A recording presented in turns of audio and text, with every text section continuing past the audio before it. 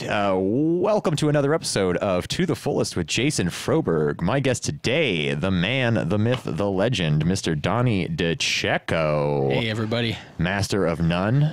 I don't know. You asked me to come up with a title. That's the best thing I could think about because I'm like, I do this, I do that, I do that. I'm a father, I make chili dogs. I'm a drummer, I trim, trees at my house. I sometimes do the dishes very poorly, as my wife puts it. So I figure, fuck it, just master of none works, I like that. Yeah. What is that? Was it Aziz Ansari? Didn't you have a show called Master of None? Yeah, and I Nice. dug that show too. I'm waiting for the next season to come out so I could watch it. I kind of figured they weren't going to do one after, I don't know, I watched the first season and then... Yeah, I hate that. They're like getting our dicks wet with all these cool, series and everything, and you're just like, oh, wow, man. And then, dude, they just fall off, I think Love did that. Master of None is doing that. Yeah. They made, another Ozark, but I don't even know if they're making, a fourth season. I think they are making a fourth season of Ozark. They're wrapping that. That Ozark's getting wrapped up in a bow, I think. So that'll be good. Because that's a great show. Yeah, or what was the one? I was watching the Kevin Spacey political one. I can't even think of the name of it. House of Cards? House of Cards. I liked that. And then I guess he got caught grabbing dicks, and they were just like, no more House of Cards, man. And it's funny. I go back now and watch, Kevin Spacey movies, having known that. Yeah. And I'm just like... There's an air of creepiness there, I don't know if it happened after, they caught everything, but it just, you watch now, American Beauty. Yeah. And you're just like, that's a 17-year-old chick that he's going crazy over, so it kind of makes sense a little bit. I don't know. Yeah, he's always been kind of a creepy guy and kind of a dick, right? He's been that dickhead air fucking of douchery. Sums up with that dude, But I was just like, he's just acting. His character's a creep. And it's like, no, you can smell it through the camera. Yeah, I don't really think he's acting. I think it just kind of, it's his personality shining through. When he was acting nice, I think that was acting. Yeah. Well, exactly trying right. to be a good person or something. So I think I saw him in coming out in something new too. He's getting his career back. I don't know. The Me Too movement kind of had its fucking had its time, and now things are getting back to normal where Hollywood can just do whatever they want. And I don't know, man. I don't know. I really hope that's not the case. I hope that more things pop up and more people speak out and the truth is revealed and and we move away from whatever the fuck's going on, because I feel like we're all in the dark as far as the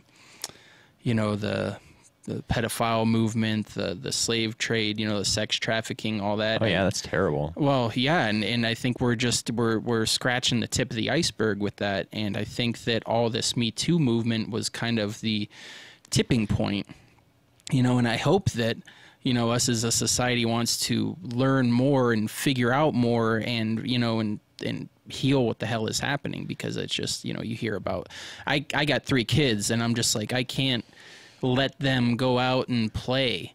Yeah. I can't let them ride their bikes in the cul-de-sac because I'm worried about some dude snatching them up, or going when Jared goes to Walmart with my daughter Bella or something, I worry, I'm nervous. It's not the same time that when we grew up and we had very little parent supervision. Yeah. We fine. we were out all day and didn't come back until the streetlights were on, but now it's like, dude, I have actual fears of, that being taken away, Man, I think a lot of it is a little bit of fear mongering as opposed to actual credible you can let your kids go outside and play, man. The kids are out here playing all the time in my neighborhood. Nobody's really kids aren't popping up missing. It's if these pedophile rings have been around, they've been around since before we were born, and we were out running, like you said, running around all day and all until the sun went down. Maybe it's just the spread of news, and fake news and the fear mongering. Yeah, I get all that, but you do hear cases of kids getting abducted a lot more than you did, 30 years ago, Yeah. So, I mean, I don't know. It might be fear-mongering because, trust me, I get that too. Fear sells media better than anything. Yeah, it's going to sell. It's going to get more clicks. Yeah, exactly. You're going to get people to show up and actually oh, another pedophile thing. Let me take care of my kids and make sure they're safe. I'm going to read this whole motherfucker. And it's and then they're just constantly pushing this agenda on you that, of course, is a real problem, right? Yeah. But at the same time, kids got to live their life. They do, but it's just different nowadays. Keeping them in a box is only going to fuck them up. Yeah, I know, man. But honestly, I can't let my kids go out and play like I did. It's just it's a different world. It's a different time, and everybody I talk to is just like, yeah, man, it's a different world. You can't do that nowadays. And I'm not one to take other people's opinion, but it's just me personally. That's just how I feel about it, dude. I'm just like, I took my kids to the park, the other day, and there's some dude, younger guy, he looked in shape or whatever, but he just had that look in his eye where it just, boom, my spidey sense went off, and, I got my kids, away from him, but then we're doing the, monkey bars and shit, and he just comes over and starts trying to coach my kids. Oh, yo, you got to reach across and blah, blah, blah. And I'm like giving him the death look like, yo, motherfucker, you want to back up out of my spot?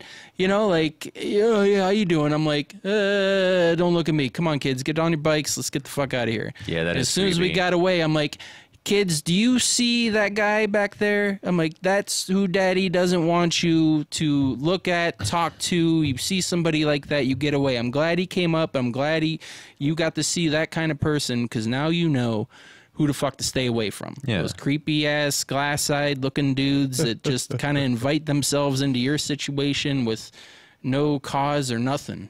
I'm just like, stay away from people like that. You run straight home.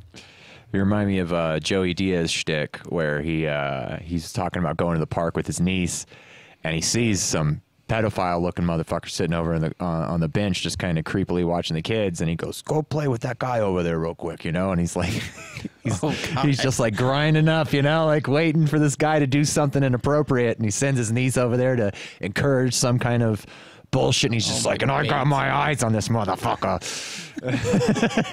Just waiting to beat the shit out of him. Damn, yeah, I forget exactly what he did to the guy, but there's a good stand-up bit where he's just like, I don't know if you've ever watched Joey Diaz, but the guy's an animal. Oh, he's a friggin' animal. His stand-up is ruthless. He's just talking about growing up in the Bronx and just being like an Italian dude in New York with that whole scene, that the kind of mobster-ish. Yeah. He's not a mobster, but that mobster-ish scene, right? Yeah. That stigma. He's like, yeah, people ain't fucking around, and Joey Diaz grew up in that environment, doing really nefarious things, and his stand-up is fantastic for that. I don't think I'd ever put my kids up for bait like that. Yeah. Just in case, I wasn't fast enough. What were you doing? Well, I was trying to set up this guy, to see if he'd fuck with my kids so I could, guilt-free kick the shit out of him, Trying to beat the shit out of pedophiles at the park. What's the problem? I was just testing this guy out using my kids as bait. What? Yeah, he's got a killer joke about that whole thing, man. Oh, that's funny. I like that motherfucker. He also has a podcast, very inspirational one, that I like listening to. Monday mornings, motherfucker gets down. Huh. Yeah, I need to be doing that kind of stuff too. Going out inspirational. The inspirational stuff, and then once shit opens back up, I'd like to get on stage and start doing some stand up and telling stories and telling jokes and kind of establishing that whole build. Entity. If you build it, they will come, man. Yeah. Or he will come. Whatever. It seems like fun. It seems like a lot of fun. Hell yeah, man. To go up and tell some jokes. What else you gonna do? Yeah, well, I'm gonna wait for the virus to end and then write a bunch of jokes. Viruses don't end, brother. Yeah, I know they don't. They just mutate and whatever. I think it's just the fear mongering. We talked about the fear mongering. The fear mongering that needs to end. I mean, because I think we're all gonna get it sooner or later. We're all gonna get it, and hopefully don't have any pre-existing conditions, and we are able to build immunities naturally, and we fight it off. And dude, it's just, we go on living our lives. It's the fact that we had everything taken away from us in the blink of an eye. One day we're, out doing our job, hanging out, chilling, and then the next, boom, we're at home, counting shit tickets, fucking freaking out, because wondering if we got enough rice and beans, for our family to survive, when this shit fucking struck, man. It was, who knows what it wasn't the virus I was scared of. It was just the fear and the mob mentality and fucking people wiping out grocery stores, and just social economic collapse. That's what I was worried about. It's like not the fucking virus. Worried about the human virus. Yeah. Now, thankfully, they made it illegal to kick people out of like rental properties and stuff like that. But like I was really mostly worried about once everyone starts losing their homes. Mm-hmm. I mean, now you're just going to have a bunch of people that are just pissed out on the streets, pissed off, they're just going to start kicking in doors and taking whatever they want because who cares anymore? Oh, dude, I went and got a shotgun. Of course. I was like, better to have it. Not need it, it's like something that I feel like you should have in your house anyway, because motherfuckers are crazy, so people are unpredictable. Oh yeah. And you never know, it's better just to have it, let the kids know, hey, we don't fuck around with this, go out in the desert, show them what the fuck it does, be like, this could really hurt you, but this is what daddy does to keep us safe, Show them how to take it apart, put it back together, gun safety lessons. Let's teach them how to swim first and climb trees, and then we'll worry about assault rifles and all that shit. Shotguns are pretty easy to take apart and put back together. They're only a few pieces. I've never done it. I don't know, man. Not really? Yeah, they're just like I hopefully I never have to fucking shoot it, unless it's like clay pigeons or whatever. Well, yeah, let's go out in the desert and make sure it works. Shoot some skeet. Yeah. It's fun. There's actually some killer videos online about it. So there's your specific gun will be online, right? Like it'll be like 20 videos of how to dismantle it, lube it, clean it, put it back together. Mm-hmm. And I think with like a gun specifically, something that's like your life depends on it functioning perfectly at the moment. Yeah. There's no do-overs, right, in that instance. So it's like having your gun, knowing that you dismantled it, you cleaned it, you saw everything, you put it back together, and then you went out and fired it. It's like make sure it works. Parachute. Yeah, it's like packing your own parachute. It's like I know that this gun's going to fire. I made sure, and I'm confident. Like I know how everything works in it, and I can take it apart and put it back together, with my eyes closed, and it's gonna work. It's gonna work. But my dad was in fucking Nam, so like. So was mine, but you don't talk about it. Not really. Yeah, I don't think I'll ever get a word out of that guy other than it was fucking shit. It was war. What do you want? Yeah, that's pretty much it, man. He doesn't really need to be recalling all those memories. Yeah, they're brutal, man. They're brutal. My pop went to a PTSD clinic, and so he's into talking about it now, right? Like before, it was just like, don't talk to him about that. Yeah, but once you open those floodgates, it feels good. It's therapeutic. Yeah, exactly. So, but to each their own. Everybody's got their their way of doing things, and Oh yeah. the way they rock and roll. Yeah, there's a crazy stories that I've had him tell me. I'd have to bring him on one time and just hang out with my pops on here. That dude can talk more than I can. That'd be great. Yeah. Yeah. It'd be a fun conversation with that crazy bastard. I've been talking to my dad a lot too. I was actually just talking to him, outside the house here, just because he's going through radiation and all that. He's got prostate cancer and he's got, heart issues. He had like 2 heart attacks last year, and, he's going to Cleveland Clinic to get a second opinion. He's got like 46% blockage in, his up front arteries, and so needless to say, I've been talking to him a lot more, and it's just cool to like get his perspective on things. And he's just like very whatever about it. He's just like, well, it is what it is. Like I got to deal with it right now. He's like, my back fucking hurts. I could barely fucking walk. But it's either gonna get better or I'm gonna die. So it's like he's very matter of fact about it, and it's just like, well, what am I going to do about it? What am I going to cry about it? He's very tough about it, Yeah. But it's cool because he's opened up a lot more, and we get a chance to chat a lot more, and it's just, it's really cool to to get inside his head. So yeah, bring your pops on, man. I think that'd be a great episode. Oh yeah, I enjoy him a lot. He's recently retired last year, and he's kind of spent this whole year like figuring out how to exist without a job. That's fun. Yeah, he was one of those dudes that just grinded himself. You know, he was really, really pushing hard at his job, and when he retired, and he's just sitting there with his fucking hands and nothing to do with them, he is really just losing his mind over it, man. Yeah. What am I supposed to do? We all feel better when we got a purpose in life, when we're contributing and we're getting things done. I mean, we get locked up in the mundane, and we each got our private battles that we're doing, but it's easier to do when you got something to do, when you got a job to go to, and then when all of a sudden that stops, you got to figure out something new. Movers, shakers, guys like you, man, you never stop working. Oh yeah, no. So I won't ever retire or anything. I don't see what the point would be.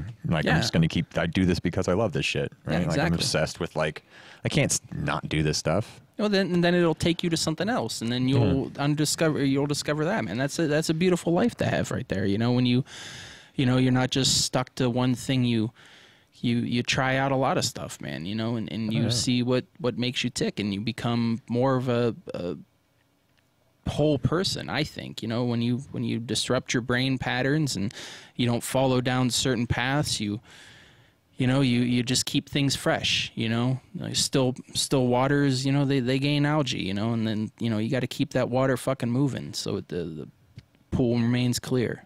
Yeah. Yeah. Yeah, if I just spent my whole life just going, I'm a bass player, and it's like, that would have been boring. I mean, it probably would have been interesting, but yeah. I mean, never taking the time to really learn how to play drums or piano, or never taking the time to be a proper engineer and learn all this video stuff. And you do what you want to do. Shit. You start off with bass, and then you plug stuff in and you hear how stuff sounds, and then you say, oh, that sounds fucking great. And you dive into that, it's where our life takes us, it's what makes us people. Yeah. So, and now look at you, Mr. Religious Man. I have found, I got a big stack of religious books over there. I am really digging it. What's the general thesis that you're getting from most religions? If you had to say the overall general thesis of most religions, what are they getting at?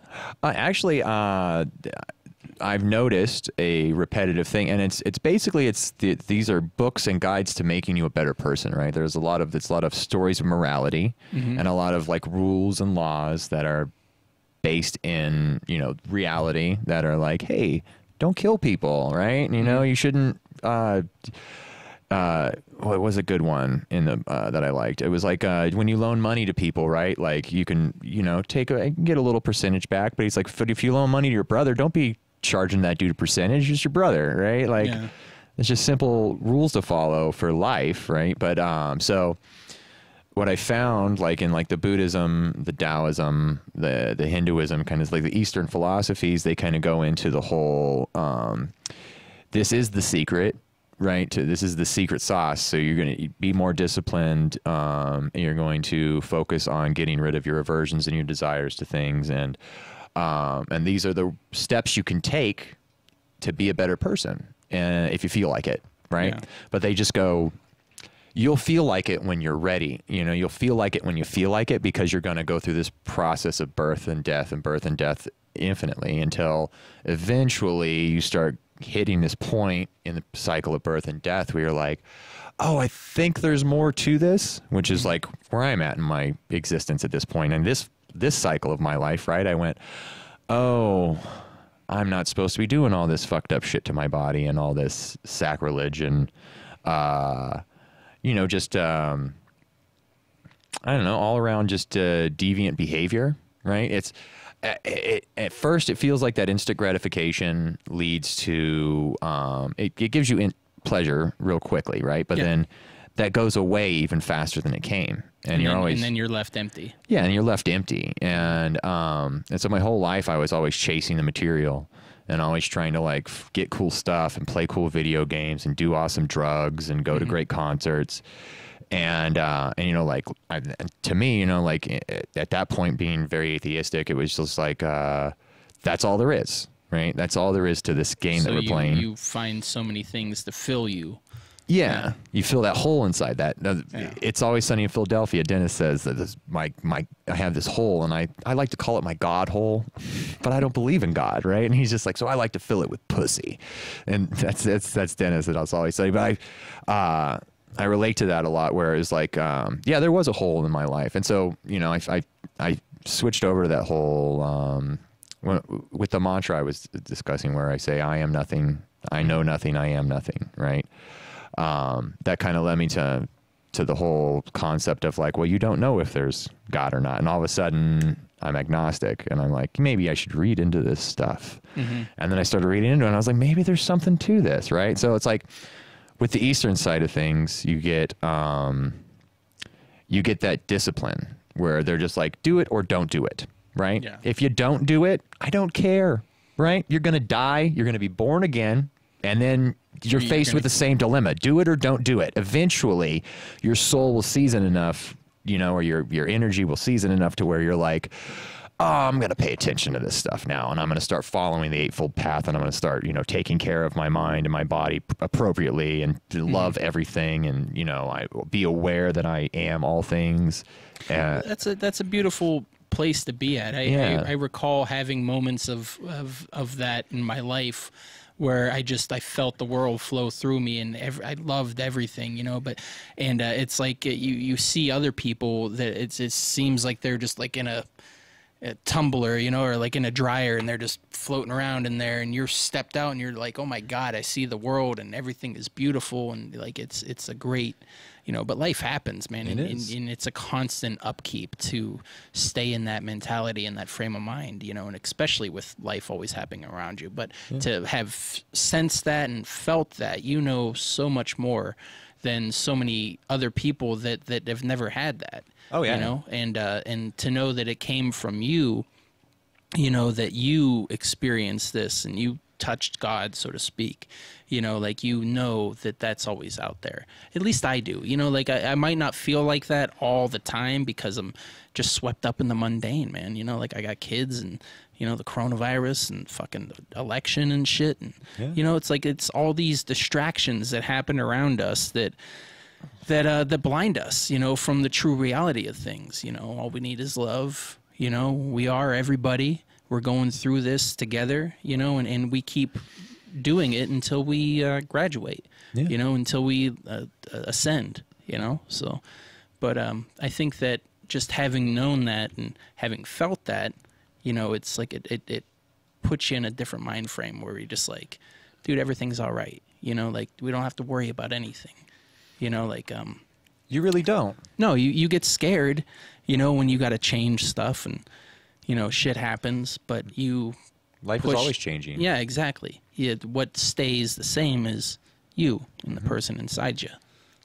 Yeah, I mean, it's that, I think it's that separateness, that feeling that I'm in this by myself, right? And like the world is a separate thing from me, as opposed to I am a part of this world. I came out of this world. Together. My duty is to this world, right? Like, you want to volunteer for things. You want to get out there and like love life and just be there for those moments that when you're needed, right? Yeah. And as opposed to being wrapped up in your own bullshit, because life inevitably is suffering. Life is just a series of terrible events happening to you with moments of joy in between, right? If you're just focused on the outside perspective, if you're just focused on what's coming at you all the time, it's a lot of suffering. It's a lot of all your friends and family are going to die. You're going to lose jobs. You're going to have sickness. You're going to all kinds of shit. You're going to lose everything. Well, all your pets are going to die. Negative. If you choose to, if that's what you want to make your reality, that'll be your reality. Well, that is going to be your reality, is what I'm saying, right? Like these are all inevitable things. Yeah. These are nobody's going to go through life without their mom not dying. Oh yeah. Everybody has to deal with that, right? Your dog's going to die. Right? Like you have to deal with that. Yeah. Life is suffering. And so going through this game, like trying to deny that fact, I don't like to say facts when I'm talking about ideologies, right? So like trying to deny that idea that that life is suffering and that you're going to suffer, right? It's like, well, I don't want to. Well, too bad. You're in a human body in these 3 dimensions with limitations. And even though your consciousness wants to be unbounded, you know, we're always like interested in growing and being bigger than we are at all times, right? I always want to move on and grow and grow and grow, and I don't want these limitations on me, because that's not how it works whenever you're not attached to this body. Like, I don't know if you smoked DMT and been totally yanked out of your physical being. No, I haven't. But you have no limitations in that place, right? Like, that's really your pure energy consciousness state, right? And it's just thought creates and maneuvers your consciousness. You just think things and they happen, and you can go anywhere and be anywhere, and time is irrelevant. And I think there's this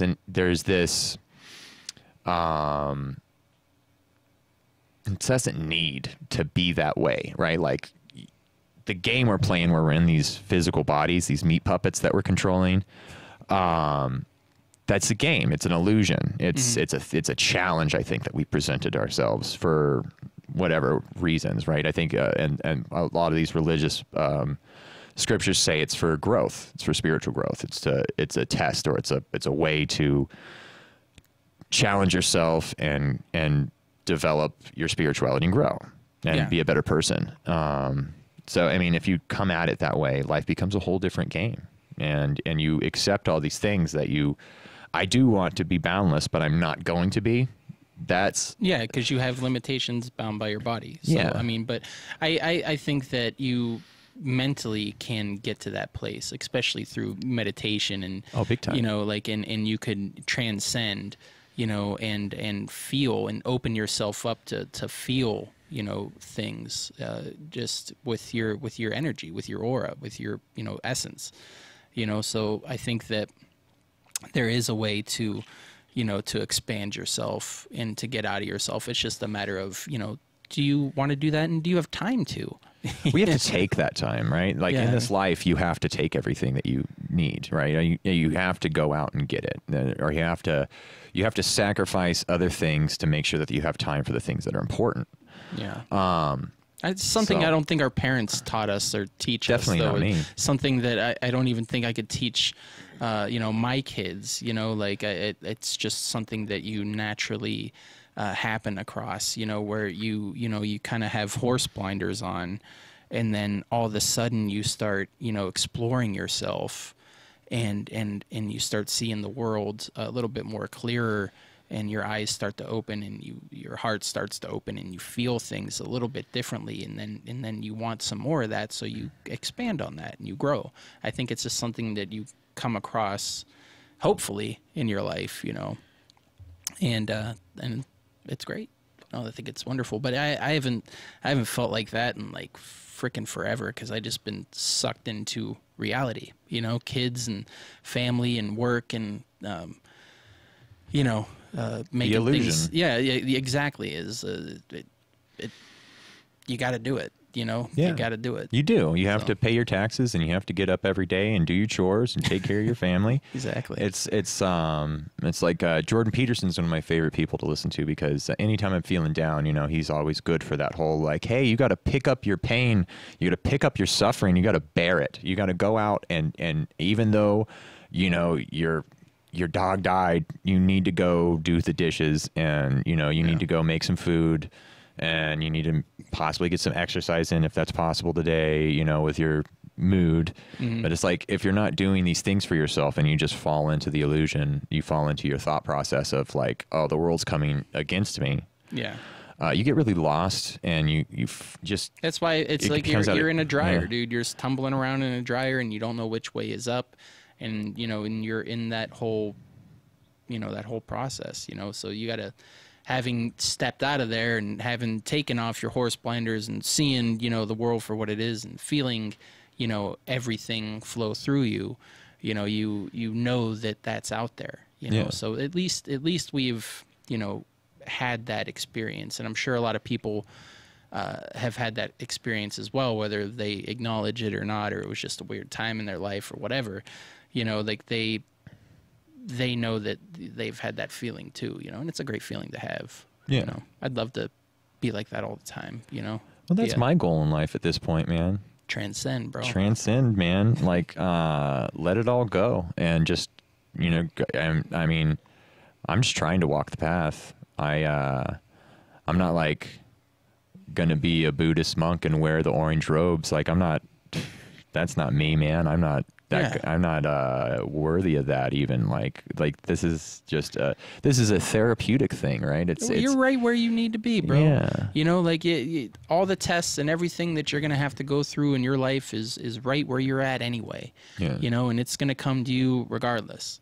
You know, so you just you are who you are, you know yourself, and you walk the path, man, you know, and you try your best to maintain the higher sense of consciousness, and you know, it's not something you could tell other people how to do. It's just something you know, and hopefully, you know, your thoughts and your energy and everything, you know, passes on to somebody else, you know, because we're all energy and we all give off energy and we all receive energy. You know? Yeah, so, totally. Yeah, so I mean, you know, if we want to be good, positive, high vibrating energy, you know, and other people feel that, they might not know what the fuck's going on, or who the hell is this guy, you know, or even just that negative energy, you know, when someone walks into a room and you're just like, oh, they're not feeling good, you know, or wow, like that person's like really got a high vibrating energy, you know, like you feel their energies. You might not know what the hell it is, but you sense that, you know, so that's what you do. You be who you are. You walk your path in life, and hopefully, man, you know, you touch somebody with your soul, and it helps change theirs, you know? That's all you really can do. Yeah. Like, I can't go and tell anybody this stuff, you know? Yeah. No one wants to hear it. No one wants to listen to me talk to you about. I don't think it's a boring conversation. I think it's a fascinating conversation. I love philosophy and religion and metaphysics. It's all fascinating to me. But most other people are not interested in that conversation whatsoever, right? I mean, they want to know what was going on their Facebook stream. They want to know what Trump's doing. They want to know, you know, what's going on in the news. Yeah. So it's like the distractions, right? They're obsessed with the distractions, right? They're obsessed with the new video game that's coming out. You know, PlayStation 5 is coming out in Christmas, right? Like there's the distractions in life, the illusion that's around you, that's designed to keep you distracted your entire existence. It takes away your perception. It takes away your conscious being, and you just start getting on autopilot, and you're just fucking entertaining your brain. You're just doing the motions. Going through the motions. Just go to the amusement park again, and oh, this is great. And it's just like, it's so empty. It's so empty. But yeah, for the people that have had the spiritual experience, you know, you know there's something else out there. Yeah. You know, so that's all you can do is just, you know what you know, and you walk your path. And I know nothing. Yeah, that's right. The more I know, the less I know. That's exactly it. The best example for me personally is like the audio engineering. I kept digging harder and harder and got degrees and certificates and just dug into that world of like being an audio engineer. I was like, oh, this is my career. I'm gonna be the best audio engineer in the world. I start designing systems. I start doing acoustic, treatments, and I just got to this level of being an audio engineer where from the outside perspective, they're like, oh, you're an expert at audio. And I go, I would never say that about myself. Do you know how much shit I don't know? There's just so much to learn in this one little tiny section, this little niche section that we call audio engineering. I'll never learn it all. I'll never, ever even come close, right? And I'll learn a lot. Yeah. But never will I be able to say I'm an expert in this subject and I know everything about it. You know, like just nothing. You know, and even something simple, you know, you get into like, let's say dirt, right? Say dirt. There's so many different kinds of dirt, right? Like and then what is actually making up the dirt that we're talking about, right? And then, so you can get into that and say, I'm going to become an expert on soil. And it's like, good luck. You know, that's going to take you into becoming a chemist. That's going to be, you know, you need to be a geologist. You need to be a botanist. So it's like, the world is infinite, man. And that's another thing that I like from it, where they say the entire universe fits inside of a mustard seed. And it's like, it's this infinite, like, everything is as big or as small as your consciousness wants it to be at the moment. It's kind of a weird thing to say. But like the entire universe is just part of someone else's atomic structure. I believe that. It's that looping infinity, right? I believe that. I believe we're all a part of a larger being, and if the Earth was a cell, you know, we're inhabiting it and we're making this cell. You know, either a good cell or a bad cell for whatever the larger being is, you know. So it's just like my part is to just, you know, be a good person and hopefully spread kindness and love and peace and you know, forgiveness and you know, and hopefully that catches on and you know, and it helps other people to be a better part of the cell that we're on, you know. So because we're all just, you know, floating around in space, and who's to say that we're not part of some other, you know, magnificent being, you know, and then who's to say that our cells don't have... You are part of a magnificent being. Yeah. Well, I mean, you know, who's to say our cells don't have, you know, little conscious people living on them, you know? Yeah, well, I mean, it's the infinite, right? Yeah, once you start getting into like the atomic scale, and you're trying to like we don't have an image of an electron, right? Like it's just too small. Mm-hmm. And so you start going in like to trying to study atoms, and you realize that, oh, well, what are these made out of, right? Like neutrons and protons are made out of quarks, and well, what are the quarks made out of? Well, they're going to call those quarks, you know, there's up quarks and down quarks, and then what are the up quarks and down quarks made out of? Oh, those are made out of possibly strings. You're going down a rabbit hole. And then the strings, there's so many different kinds. I watched a whole thing where these universities are figuring out how many different kinds of string possibilities there would be based on, you know, we have the 11 dimensions of reality that we exist in 3 of. And so the string theory kind of expands upon that to where it's like, oh, so everything that can possibly happen will happen in this space? Not this space, right? But the infinite, right? All the different dimensions and the higher levels of time and space, and literally every possible scenario of every quantum interaction exists in those 11 dimensions, and we're just living out one of infinite possible timelines. Mm-hmm. And everything in this timeline is unique to itself for the most part, right? And it's like literally all of it is just this beautiful once in a lifetime opportunity to experience things from the perception of your own eyes, and on this specific timeline of infinity of the 11 dimensional space. And it's such a blessing and a gift to exist in that.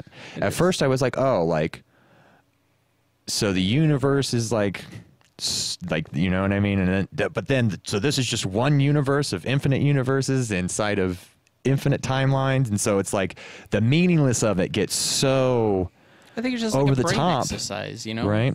That you can look at it as everything is meaningless, or you can look at it as I give everything meaning. Yeah. And I like that better.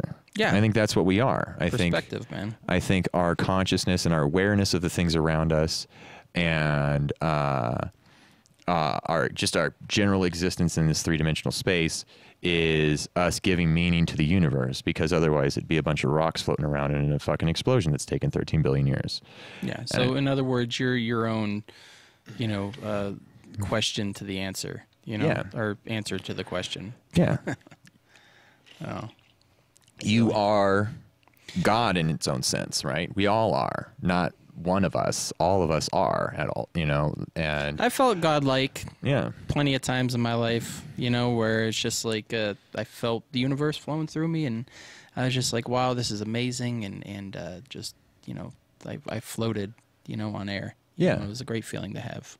It's like Carl Sagan would say, he goes, you are the universe looking back on itself. Mm-hmm. And you literally are that, right? You're a collection of atomic structures that were created inside of a star that, exploded and sent all these particles flying throughout the universe.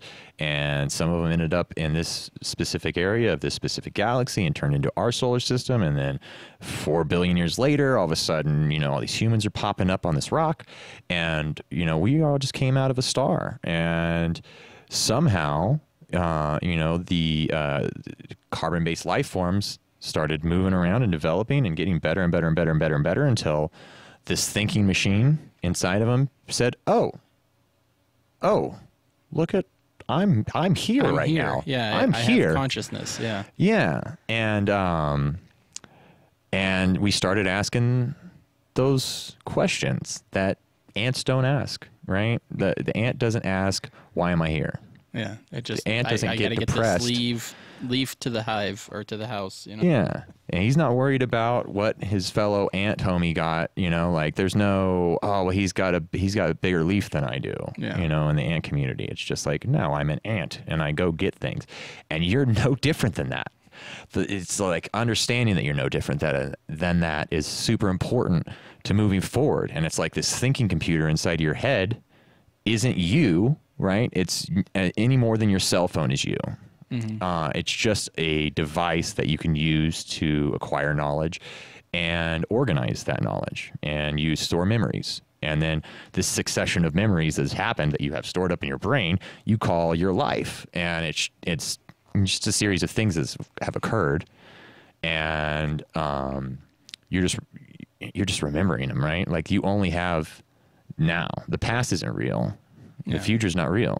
It never will be. Now. Yeah, you're always just right here. Yeah.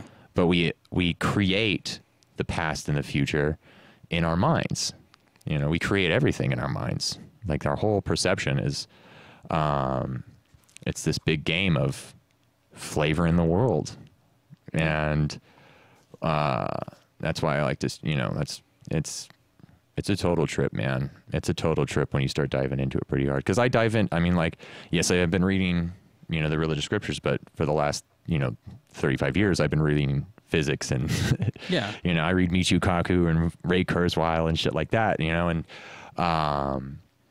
so it's very interesting to have both sides of that story.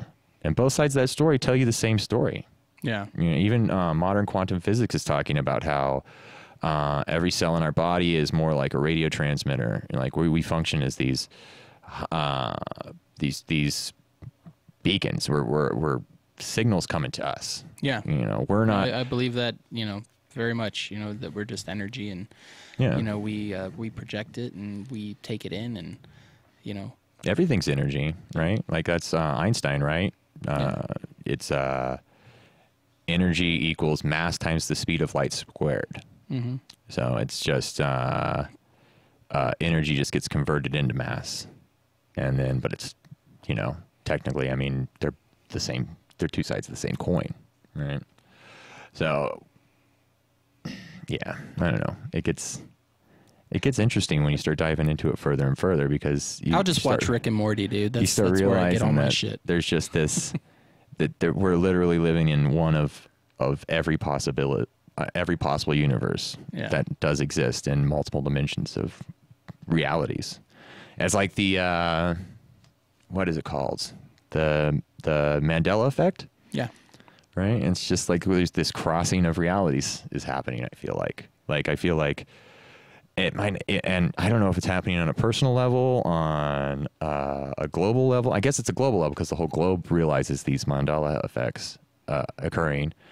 But it's like these slight shifts into other possible dimensions that they're just happening. It's like time and space is this fluctuating thing. I just think we're just becoming more aware of it as a society. Yeah. Thank God. Hopefully, man, it'd be great for us all to feel this way and realize that we all affect each other, and and want to be good people. Well, that's what it's for. It's like before we had all these religious doctrines and scriptures, right? It was just chaos. It's just people killing each other and you know, just I'm bigger than you, therefore I take what I want, you know, and that's just how existence is going to go about for a long time until all these moral books came around and they're like, how about we stop raping our sisters?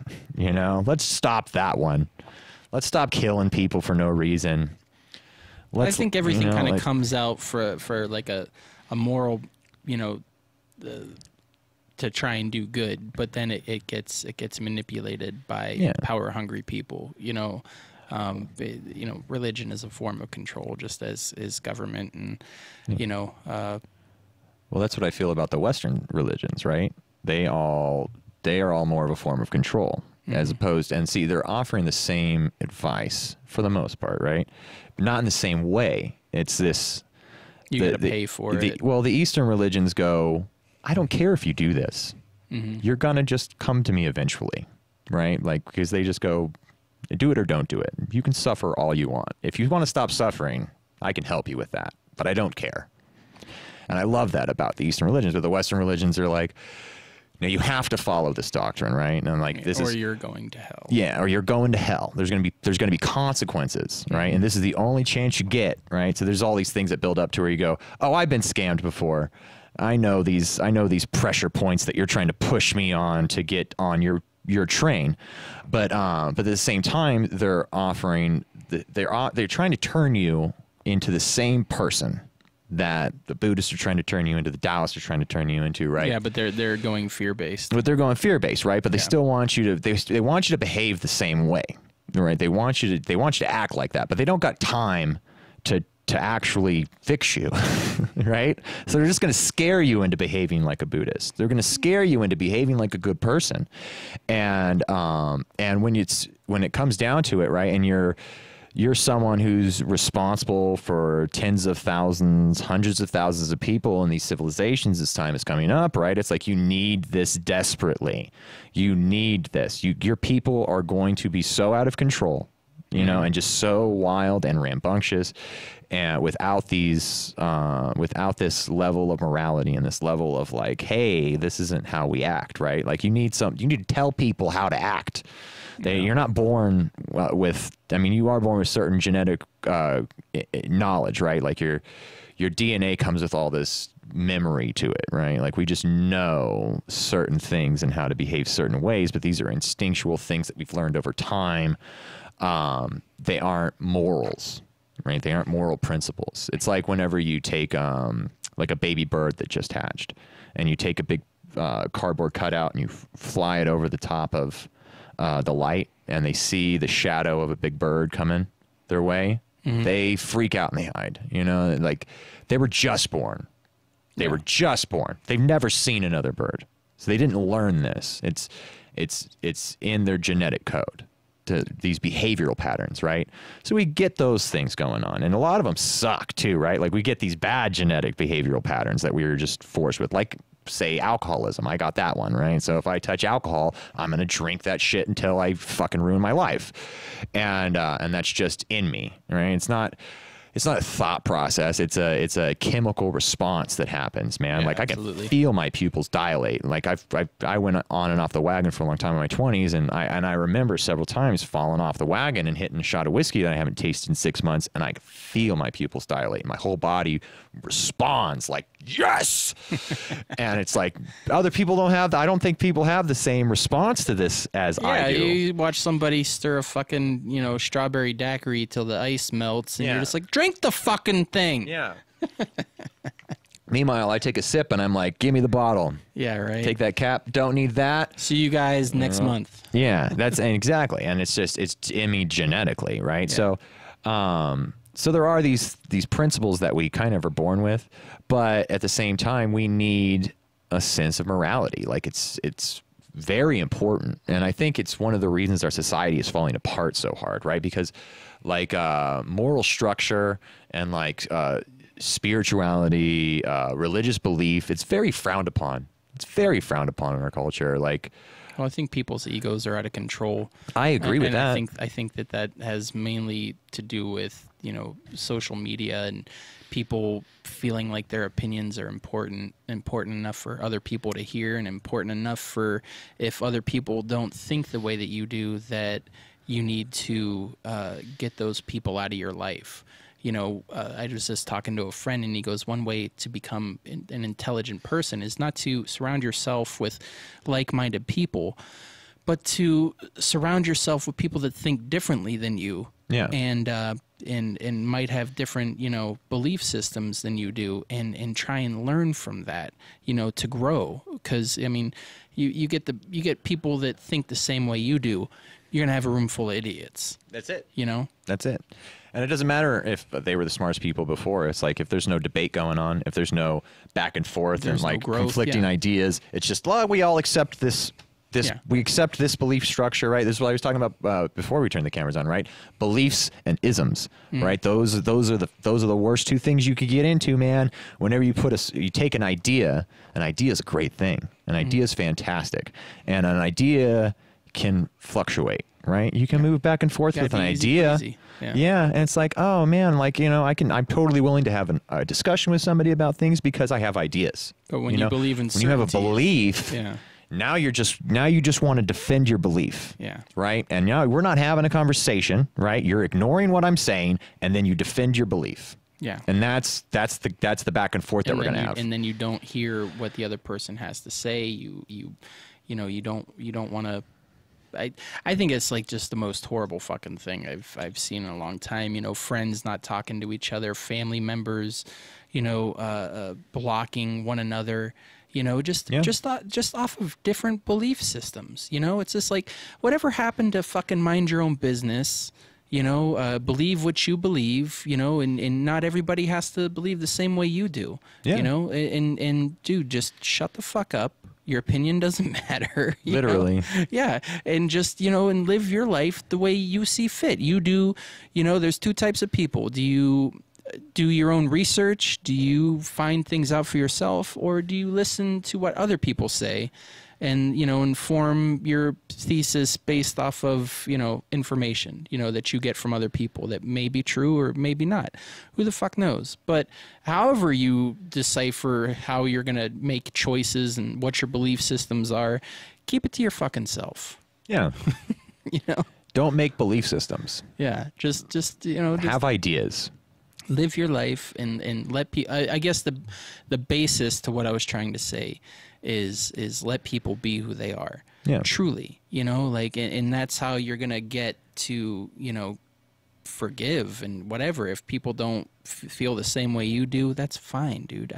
It's not about that. It's just about us being humans together. Unless you're into some fucking weird ass shit and you're completely just wrong as a person. But if you want to vote for Trump, fucking vote for Trump, man. If you want to vote for fucking Biden, vote for Biden. Yeah. Tired of seeing that fucking divide kill us, because of what people believe and what people believe in the media. That it's all lies anyways, playing man. You like fucking puppets. That's what they're doing.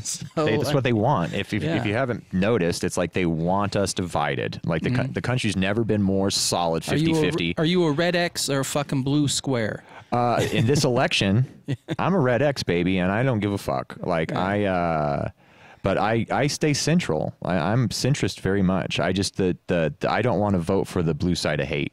There's just a party of hate, and they just hate everything and hate. And I just go, okay, well, I'm not going to vote for hate. Yeah. So I'll vote for the economy.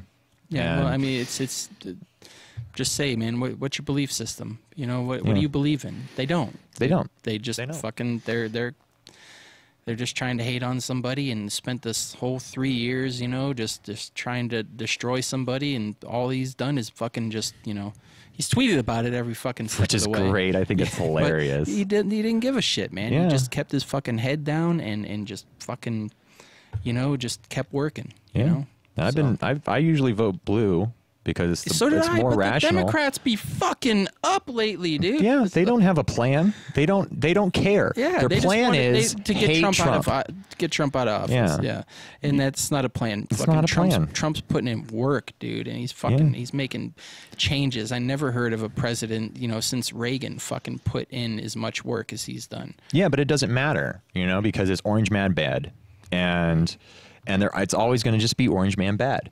And I don't believe that. I think that's a very flock mentality. It's very flock mentality, Yeah, and I won't be a part of it. Yeah. So I mean, but even just saying that, like I feel like oh God, I can't believe Donny thinks that. Jason thinks that. Oh, fuck these guys. They don't think the same way I do.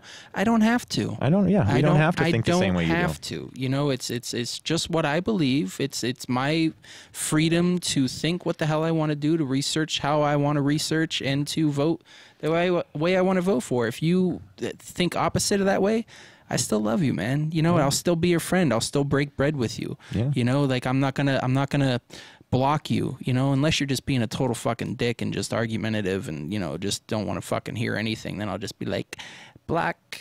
Yeah. I don't even go on the social media anymore because it's a fucking, especially right now, it's going to become a clusterfuck. It's a fucking witch hunt, dude. That's all it is, man. It's just, So whatever, I let the cat out of the bag. I'm voting for Trump. Fuck all y'all. You and so many other people, dude. Like so many other people. They come over and they won't fucking say it, but so many, like they won't say it on air. But then afterwards, we hanging out and they're like, Trump we gotta keep this train rolling because we can't let those crazy bastards in there with all this hate politics. Yeah, and it's like they're just going to try to make the country communist. Whatever that fucking shit is. What I like is the fact that the dude just takes heat and grenades on a regular fucking basis, keeps his head down, and still just fucking gets the job done, dude. Like it's just like he's determined, he is focused, and he's got that wolf mentality, man. He just gets it fucking done. What am I trying to say is I can't think of the word right now, but whatever. I'll come back to it later. Maybe it'll come back to me. Well, I just like that he's the guy that his key phrase, right? Like his signature phrase is like, "You're fired," and I was like, "That's the guy we need. That's the guy we need in the chair right now, right? Yeah. I just need the guy. I just need someone that's going to go fire everybody." He didn't grow up in politics, He's not a politician. Yeah, he didn't do any handshakes, didn't make no fucking deals, doesn't know anyone any fucking favors. Yeah, he's just there to get the job done. Okay, this is wrong. Okay, what do we got on our agenda today? This, that, and this. Boom, it gets done, dude. And that's who we should have running our country, by the way, is an actual person, not a political puppet, right? Not some kid that owes a million favors. Yeah, that has these special interest groups that he's got to protect and look out for because they helped him on his way up or her on their way up. Like it's somebody that doesn't have these social political ties. Yeah, and he's just there to do a job, man. And everybody's going to do a shit job of that job. That's like the hardest job in the world. You're the leader of the free world, right? So nobody there's no experience for that. Nobody does that job right. What experience do you have as being a president? Don't. I was the governor of a state for 4 years. It's like, oh, really? How did that fucking go, right? And it's like, well, it's really hard to govern a state, and it kind of was a shit show. But I mean, what else you got? You got no other options, right? It's like you can't put a million negative political campaigns ads against me because my dad made sure I didn't make any mistakes growing up. And it's like, well, I don't want you in charge of shit. You don't even know what the real world's about. Oh yeah, dude. Like, oh my God, these people are godlike and don't make mistakes and they're not real people. It's bullshit. Dude, people are fucking people, man. Yeah. People cheat on their taxes. Well, I don't know if they do, but they definitely do. They have an IRS if everybody was honest. They have infidelities. They lie. They smoke pot. They probably did coke. Whatever the fuck. People are fucking people, and to put them on this pedestal like they're godlike or whatever is just it's just a success for failure. Yeah. So I mean, it's just whatever. Everybody has their flaws. Everybody's battling their own ego most of the time. Oh yeah. And whatever, man. But what we got to do is we got to make the right decision for ourselves. And if that is, what Biden's doing, then vote for him. That's fine. I love you. Yeah. Whatever. But any blue will do, right? That's the attitude. But what I'm saying is, man, it's not a nobody should fucking unfriend or like want to want you out of their life for your fucking political or religious belief. It's just. Who are you, man? Why you got to do that? Why you got to be that way? Yeah. I've literally ran into people who I was on a gig and one of the clients came up and was like just talking mad shit about Trump, and I was like, that's kind of inappropriate for work. And then she goes, it's inappropriate. It's my piece of shit ex-husband. And I go, ex-husband? She goes, yeah, he voted for Trump, so I divorced him. And it's just like, bro, that's terrible. You broke your family up over that? I'm pretty sure there was underlying issues just from the way you described that person. Yeah. I'm sure there was other shit going on.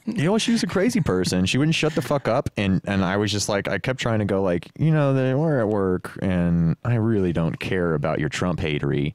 Like it's sad is what it is at this point. It's just sad to listen to someone just bash on the guy. And it's like, okay, you watched CNN this morning. I get it. Regurgitate what they told you to say to me. Great. Thanks, CNN. I'm glad you brainwashed people. I don't watch any of them. I don't watch any of them. Yeah, watch them both, just so you could see what, and then you could form a better opinion, if you get both sides of the coin there. Well, they're both propaganda. It's just, it's what it is it's the best soap opera they ever came up with to distract the American public. Oh, dude, I bet you the fucking percentage for voters going out to vote this election is probably just going to fucking trump every election there's been since, like, fucking forever. Who knows? I bet record numbers. I bet you record-breaking numbers out for this election just based on the, all the fucking publicity that all this shit has. Like I've never seen it like so. Everybody's in a fucking fever pitch over this shit. Well, yeah, now it's the hot shit. This is what's in right now. You know, oh my God, politics is in. It's not the Survivor fucking finale. It's the Trump election. It's like that's what's important to people, and it's just entertainment. It's entertainment politics, man, and people get wrapped up in it. They identify themselves with their political party, which is absurd to do. Like, don't do that. Yeah, exactly. It's not okay to do. It's gonna let you down. You're Trust not. me. You're not one or the other. Well, those are people that like that I think that don't have a full self, they don't. And they're just, tumbling around. They're reaching for things, right? Like I was watching. Like, who am I? I was watching Sadhguru. He's one of my favorite lecturers on YouTube. It's Sadh Guru, Sadhguru. Mm-hmm. But he goes to colleges and he talks to kids at these colleges, and watching them they're so hardcore identified with their liberalism and their liberal beliefs, and they want the whole country to be a communist state, and like they're just so brainwashed by their teachers and their professors who never had a real job. They'd never been outside of a learning facility, right? They just like they went to school their whole lives, got a job as a professor, got tenureship, and then brainwashed all these kids with total delusions of how the world works. And these kids, they come at him thinking, oh, this is a guru. This is a peace, love kind of cat. He's going to be on my side. And you watch their whole infrastructure melts. Yeah, because they're so identified. They're just so desperate. And I did the same thing when I was in my 20s, right? Like I was like, I'm a metal guy, dude. And I'm an audio engineer, and I'm a bass player, and you know what I mean? Like I was an atheist, right? Like it was all these identifications that make up the image in my head of who I am, which is all a lie I'm telling myself, right? It's like you're attaching yourself to these ideologies, trying to figure out who the fuck you are, because nobody knows who they are, right? Yeah. And it takes more than that to find out. A lot of experience. You can't just attach yourself to something and then say this is me, because it's not you. Okay. Exactly. And well, thank God you know that. Yeah. A lot of people go through life and realize that on their deathbed. Yeah. And, well, that's the game, right? It's like that's why the Buddhists call this an illusion, because it is. It's like it's like you've been marathoning some show on Netflix for several days straight, and now you think you're one of the characters in the show you're watching, and it's just not true. Yeah, because you identify with that person particularly. Yeah, and it's like just because your perception of reality comes out of this place doesn't mean that this is all you are, and it doesn't mean that you're separate from the world around you. You're part of this world. It's not a thing that you stand on. It's you. You came out of it, and you're going to go back into it. You're just like a flower, kind of blop. Yeah. That's it. Well, I think that, like, when you attach yourself to those ideologies and everything, it's just like standing on stilts, and you feel high for a little bit, but it's real fucking easy to knock you down. And when you hit hard. Yeah. But hopefully, because that's happened to me a million times, where I was just like, dude, I'm a drummer. I'm in a great band, and this is before I got to Vegas, but just that inflated ego, and dude, when it gets knocked out from underneath you and you hit hard, man, you're just like, oh, fuck, who the hell am I? What am I doing? Like I don't know anything, and hopefully you take that time as a regrowth, to strip things down and to fill yourself, with yourself, through soul searching, and you learn to stand up on your own 2 feet, and you learn that, you don't need to stand, on stilts or someone's shoulders to be tall. You could be a powerful person just by knowing yourself. Absolutely. Yeah. Once you know yourself, nobody can touch you. Exactly. That's it. You've figured that part of yourself out. So it's like when someone tries to push their idea of the object that you are onto you, you just go, that's okay. Yeah. I don't need that. And I've been dealing with that a lot because, like, I've been trapped in my house, right, reading all this religion and philosophy and shit like that. So then every time I meet someone, or like a family member even, or like one of my best friends, it's like I have changed so much. And so they're used to the idea of who I was a month and a half ago last time I was in their presence. Mm-hmm. And it's like in that month and a half, I've learned all these new things and taken on these new behavior patterns, maybe dropped off, like I'm stopping everything, right? Like I'm at the point where I do water, tea, oatmeal, rice, and vegetables. That's what I put in my body. Mm-hmm. I don't put anything else in my fucking body, right? Unless it's, I do the workout supplements, right? Mm-hmm. When I exercise, I do my amino acids, and I'll have a protein shake with my oatmeal. You've always been a fucking nut about that stuff, though. Yeah, and so but that becomes this thing. So then you go to a party, right? And they're like trying to get you to eat a burger, and you're just like, I'll fuck around, but it's like I'm not into that out stuff. There and everything, man. It's good stuff, man. Yeah, there's a lot of good animals out here to eat. Oh yeah, I'm a total fucking carnivore. So, but my point being is, like, they have this object of who you are in their head, right? This concept, right? But we have to do that, right? We have to catalog everybody and their characteristics in our subconscious and go like, okay, so this person acts this way and wears these kinds of clothes and listens to this kind of music, and this is this person, right? I have a handle on it. Yeah. And when you start doing what I've been doing, which is like trying to just erase that, right? Like I realize it's just an outer shell. Yeah, I realize this is all just these things. Like I'm a metalhead and I'm a bass player and I'm an atheist, right? These descriptors, mm-hmm. these are illusions that I'm creating to define myself with, and I have to remove them from my reality, man. It's not okay to just hang on to those things anymore, right? It helped me get here. It helped me figure out things, and but it's like once you've crossed the river, you don't go dragging the canoe through the woods. You leave the canoe at the river. Mm-hmm. And you continue your journey freed from that last expedition of getting across the river, which is difficult. You don't negate the journey, man. The journey is how you got there. And no matter what it took for you to realize, and get you to that point, that's a blessing. So you got there.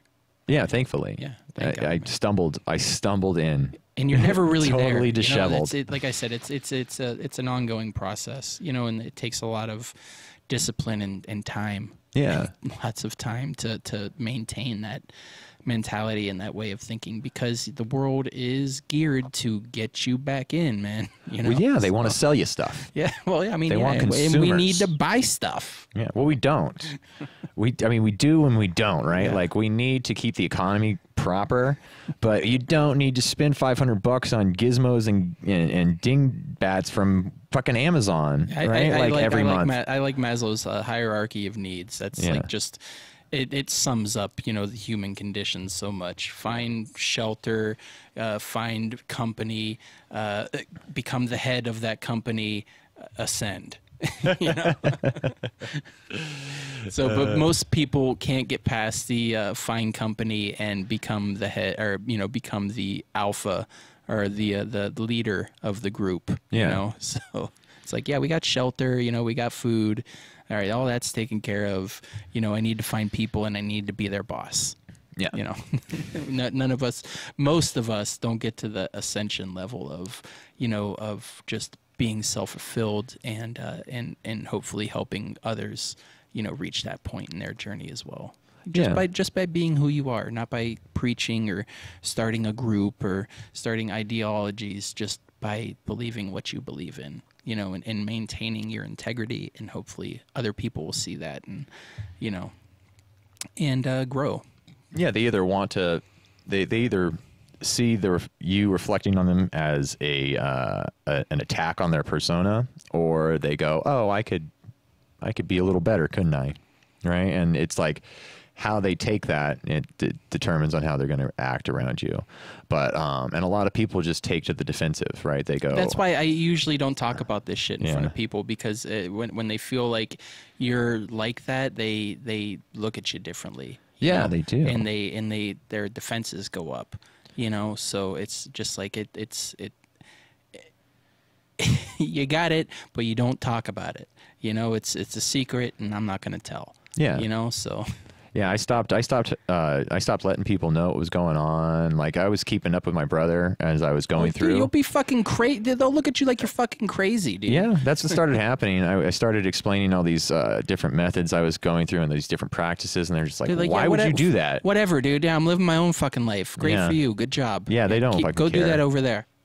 But it's like, sometimes people want to come and sit down and actually have the conversation, and I appreciate that a lot, because I'm into that kind of conversation. I love it. I live this. It too, man. You know, it's few and far between that I get to have these conversations. Yeah. You know, because it's just, you have the time. Yeah, and nobody's interested in it. Like, I mean, they are interested in it. They're definitely interested in it. They just once it starts, they realize, ooh, I'm not quite here, right? Like, because you have to die. You have to experience ego death and then be born again before you can accept God properly into your heart, right? You gotta pop the bubble. You have to burst that bubble, and you have to realize that this character that I've been creating, that I'm playing my whole life, it's not me. It was never really there. It's never real. Yeah. It was an illusion. It was these blinders I had on, where I was like, I'm Jason Froberg, you know? And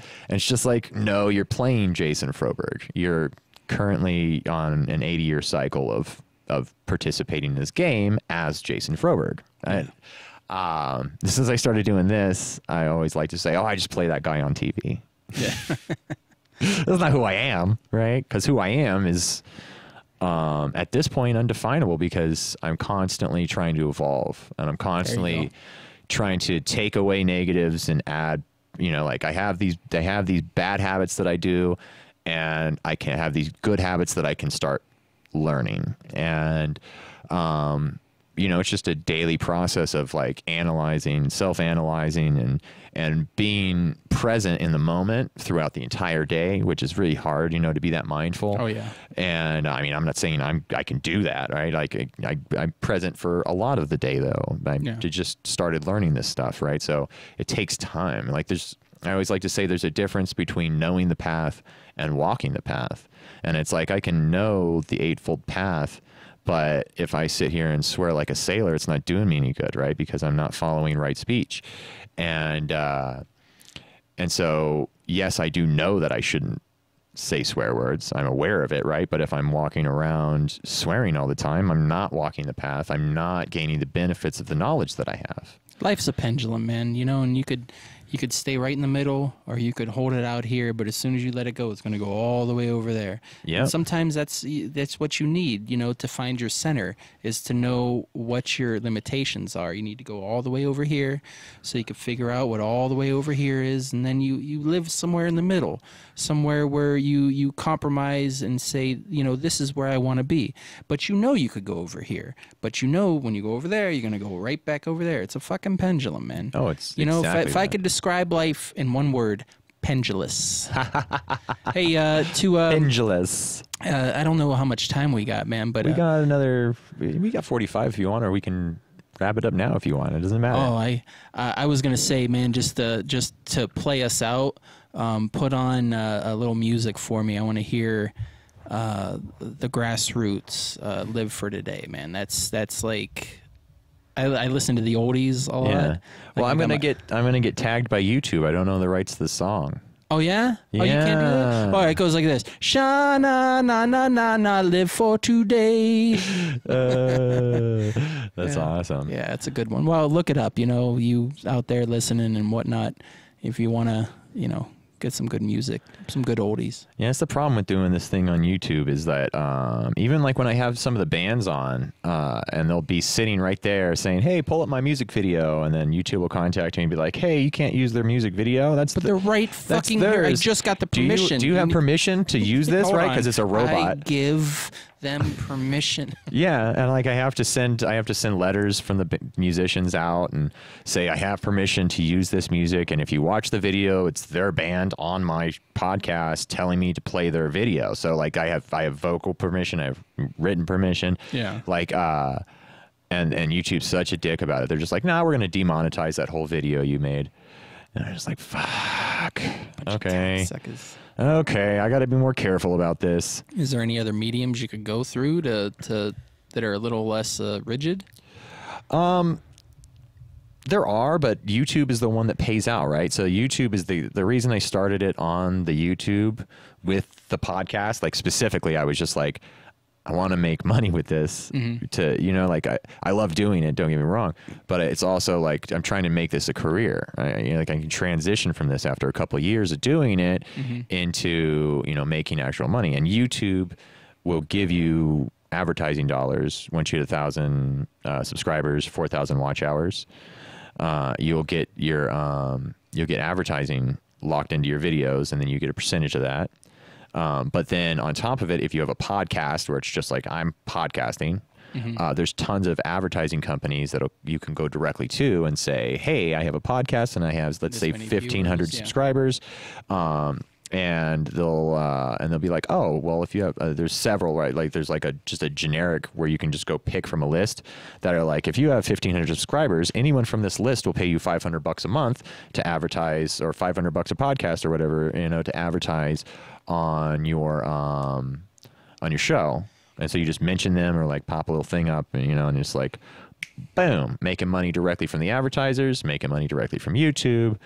And that's a great way to make money, it sounds like, you know. Yeah, so that's why I started the podcast, right, and got the podcast fucking rolling, because it's like there's multiple levels where I can monetize this thing and actually get paid to do it, which would be just phenomenal, if I could hang out with my friends and podcast and chat and make money doing it. I mean, yeah, absolutely. And like, and really this podcast, I want to do it to the point where I'm like inviting people in with their businesses, and like I'm trying to promote people, right? Like, 'cause that's why I wanted to have you on, because I know that you've been running Vamp'd, and Vamp'd's going to be opening next week, right? Yeah, the 25th we're opening up.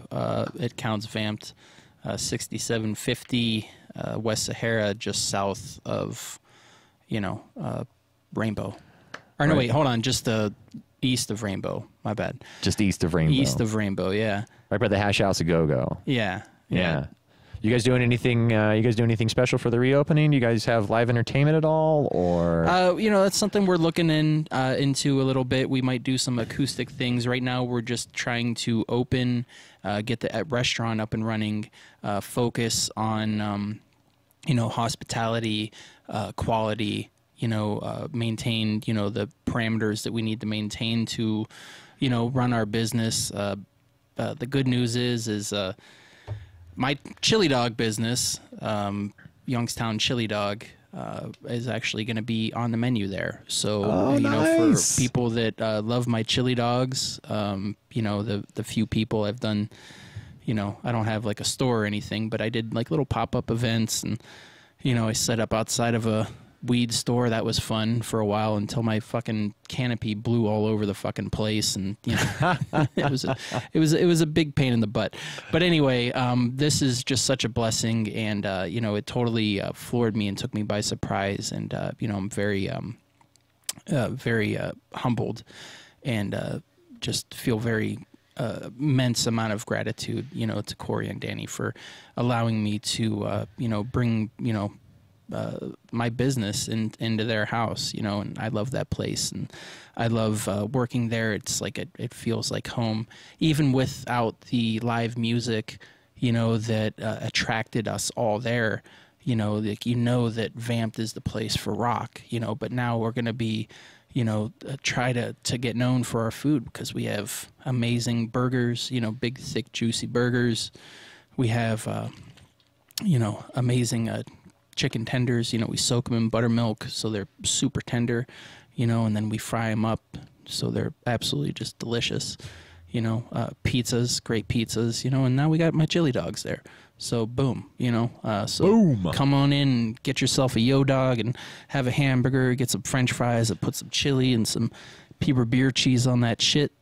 And there, my commercial's over. Oh, there you go. See, it's important. It's important to help promote each other. That's all we have is each other. And so it's we lift each other up, man. That's it. Lift each other up is exactly the phrase that I like to use. So. That's what it's all about, man. Anybody that's out there doing it, out there getting their hustle on and trying to exist in this world and be like a creative individual, and they need marketing. They need marketing. I can't work a regular fucking job. I got to be out there. I got to be around people. I got to be doing what I love. That's what makes me. I can't. Can I go work at a factory? Yeah, man. I did a summer at GM. Just slapping bolts on shit. Did I get paid good? Yeah. Was it fucking boring? Yeah. It was real fucking boring. I also did land survey to help get me out here to Las Vegas. I was working as a waiter, and I did land survey, go standing in swamp water trying to get a shot on a property line, getting eaten by fucking mosquitoes, and you have to stand perfectly fucking still, getting paid $6 an hour to do that shit. Oh, gross. Oh, dude, it was broadening, to say the least. You know what I mean? Character building. Is a good way to describe it. And I've done so much other shit too, just whatever to just get through life, odd jobs, this and that, blah, blah, blah. But I find I'm most happiest, dealing with people, being around music, and getting to be of service to, to my brothers, to my sisters by, dealing with food. I love it. I love food, and I love the hospitality industry, and I love changing somebody's day, because when you're hungry and when you're hangry, and you get to go to a place and your mood changes, you get a great atmosphere, and, you get good service, great hospitality, and, and good food, it changes your attitude, and I believe that. Yeah, no, it does. It's why we go out, right? I leave my house to go, not just because I want to eat and I'm hungry, but it's I want to have an experience. I want to go sit down and enjoy the environment. Yeah. And yeah, it does. It affects your mood. It brings you to this, you become present, right? Yeah. You become present in that moment when you're sitting in the restaurant and ordering and hanging out with your looking at the menu, girl. Yeah, exactly. It's very an in the moment thing. Yeah. And I dig that. That's what his life's all about, man. So, Yeah, just going and getting. I just like going and getting ramen or something like that, you know. And what's sitting funny in is like I'm a pho guy, but I've never eaten ramen. Yeah. You know, like I think I went and did the Adam Richman challenge. You know, the flaming hot bowl of ramen, and I actually did it. Okay. You know, I got my picture up on the wall and everything. But there's like this big. Dude, it was fucking huge and like super hot. You know, like and it was like a gallon of fucking broth in there. Me and my boy Scotty. When we were like in LA, we just went to go, you know, put our toes in the fucking ocean, and we're just like, yeah, let's go do this fucking thing. And you know, it was my only experience with ramen. Needless to say, I didn't taste much because my taste buds were on fire, you know, from fucking all the spices they fucking put in there. But yeah, I mean, ramen's on the list. You know, I got a high love for Asian style cooking, man. I love Thai food. I love you know, pho. I love, you know, good Chinese, some crispy duck. You know, like I'm a total fucking. Look at this. Look at this belly right here. You know, I love to fucking eat. You know, never trust a skinny chef. Freaking cheeseburger locker. You never trust a skinny chef. I love that. That's great. Yeah, it's true, man. What was I gonna say? I forgot what I was gonna say. I was coming in here. I was coming in hot with something funny to say, and I liked something you said, and I forget it. Yeah, chef it threw me right off. I was thinking about skinny chefs in my head, and I'm like, damn it, that's funny. That is funny. All right, well, I lost my thing. What the fuck was I going to say? It doesn't matter. It doesn't matter. I'm putting the camera on you. There you go. Terrible host. I'm a terrible host for forgetting what I was going to say. Who you playing? I'm just joking. Who you playing music with? Right now, I am kind of on hiatus. I still mess around with Dallas every once in a while. I talk with my boy Ruz, man. We want to get some stuff working. I have some ideas. Like I don't want to do original music because I'm just what the fuck am I gonna do that for? I can't go on tour, you know. Like I'd rather just, you know, put together like a cool concept for you know, covers or whatever. Because I like playing covers. It's a good outlet, you know. It forces me to learn new things outside of my comfort zone. You know, and it just it fits more to my you know, to my lifestyle right now, you know. So I'm not really in the market for, and I haven't been ever since, you know, Dirty Paradise kind of took a shit, and you know we've been in Cracker Man and all that stuff too. Cracker Man. I was just always under the, you know, like my family's here, and my heart and my, you know, my presence has to be with them. So, you know, it just seems more natural to me to just play covers. But one thing I do, I'm trying to develop, it's just so hard finding, you know, the right musicians and the time to try and get everything together, is I want to do, you know, like just small tributes, you know, not like, all right, we're just going to do Queens of the Stone Age, or we're just going to do, you know, Foo Fighters or Pantera. It's just like, dude, let's just, you know, do a little role play, and you know, and get some amazing musicians that got a lot of tricks up their sleeves and can play like a lot of different styles. And let's put 5 songs from Queens of the Stone Age. Let's do 5 Muse songs. Let's do some Depeche Mode. You know, let's do Pantera, fucking Mastodon. You know, and just the things that we want to do. You know, that we could put together like a huge medley of songs, you know, for like a 15-minute block of just going from Steely Dan and fucking, you know, Red Hot Chili Peppers and fucking, you know, Beastie Boys, you know, and just kind of just run through the 15 minutes of just different parts and sections of songs, you know, like maybe it's you know, kind of loony or whatever, but it's just something that I just been wanting to do, you know. Like it just seems like if I could find the right guys to get that together, so I could, you know, so I could make that work, I think that'd be great, man. Just go out there and just do a you know, a couple hours worth of different tribute sets, and even get some costume in there, and, you know, stage effects, you know, and like just, you know, even if it's satire, you know, put on a show. Yeah, just put on a fucking show, and not be limited, you know, to just one thing, you know, or just, you know, like play, you know, just a bunch of the same genre. You know, just skip around on genres too. You know, like I'd love to fucking play some Steely Dan, dude. You know, like some classic fucking Gad. You know, some Purdy, Bernard Purdy.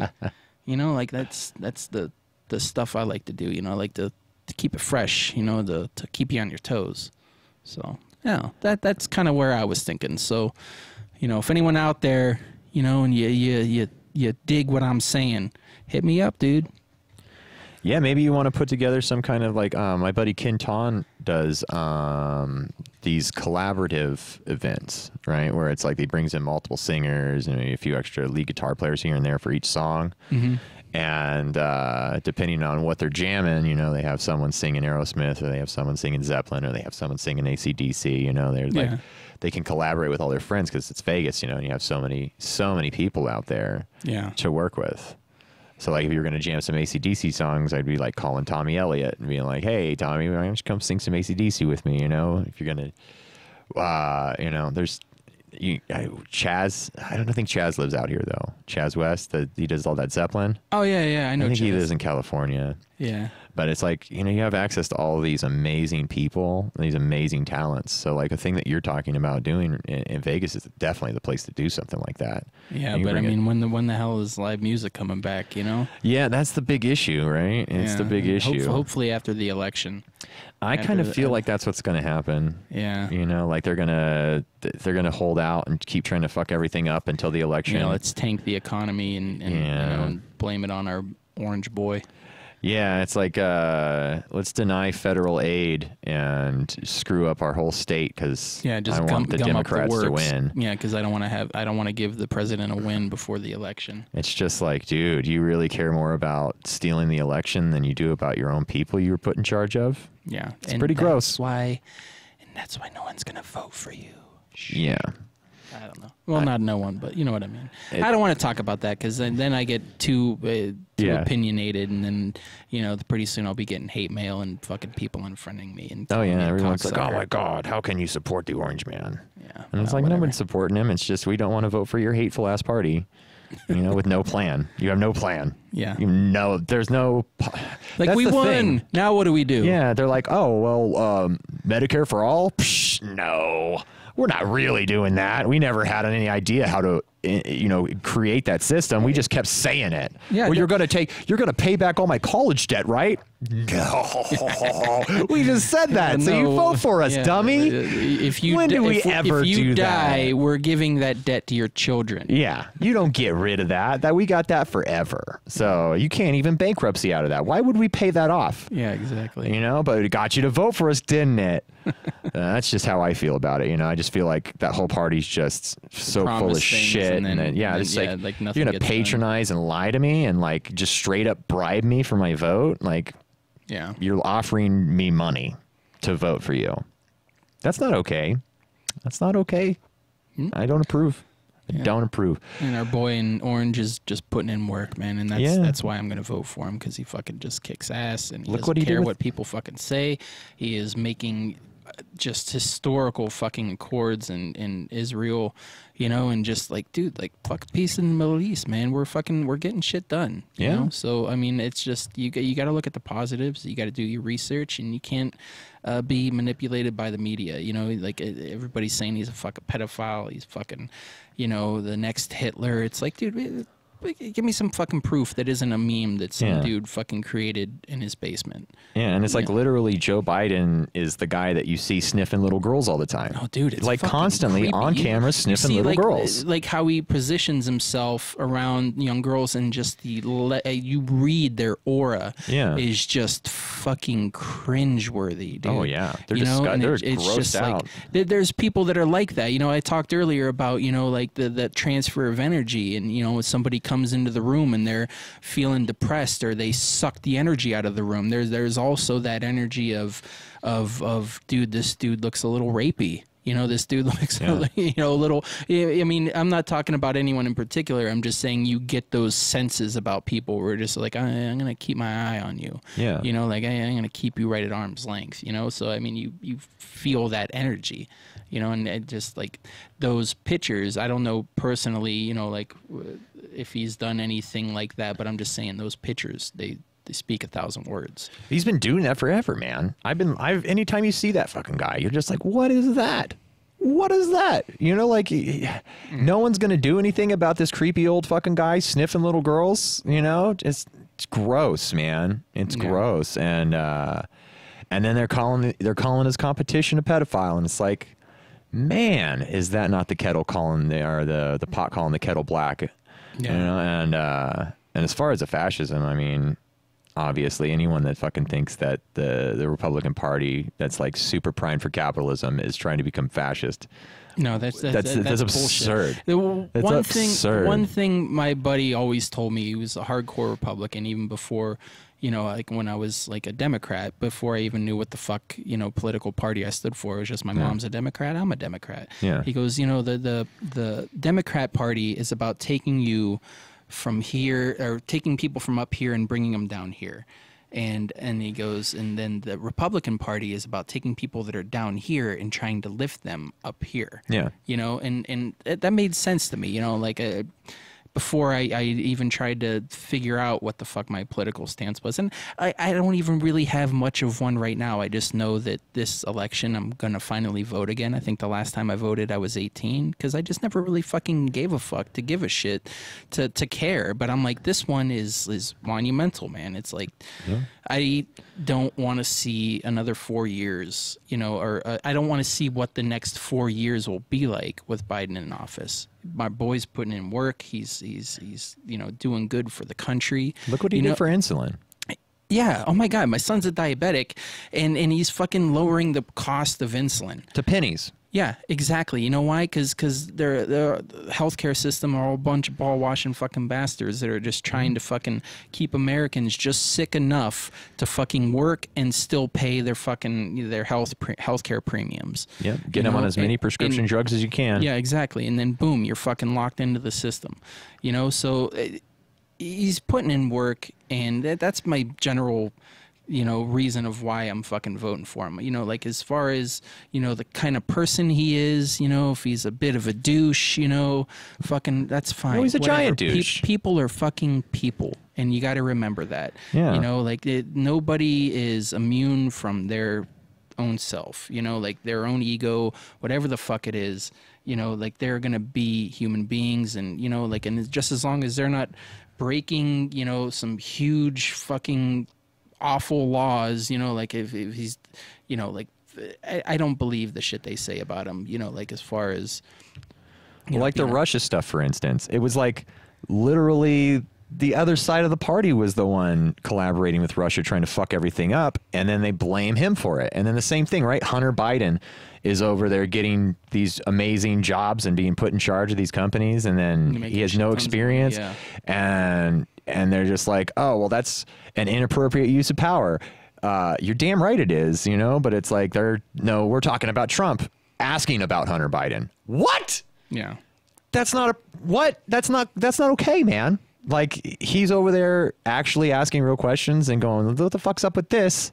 And they go, oh, well, now he's trying to use his power to influence, you know, international alliances. And it's like, well, he was asking about, or interfere with the election, right? And it's like, well, he's asking about Biden's shady ass behavior. They tried to get him, man, you know, and he stood tall, you know, and he was, you know, vindicated, you know, and that's all this whole past fucking 3 years has been the Democrats trying to fucking get him out of the office, instead of trying to put together a fucking plan, instead of trying to, you know, get the right fucking candidates. You know, it's their whole thing was just trying to get Trump out of office, you know, because he is fucking up the status quo, man.